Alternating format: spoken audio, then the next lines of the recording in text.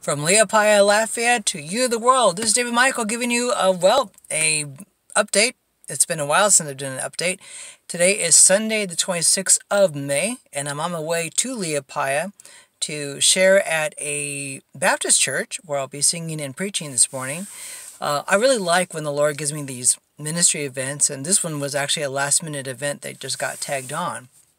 So, wanted to bring you up to date about Russia. I was supposed to go to Russia the first 2 weeks of June, but that got postponed because we weren't able to get our visas and stuff like that in time.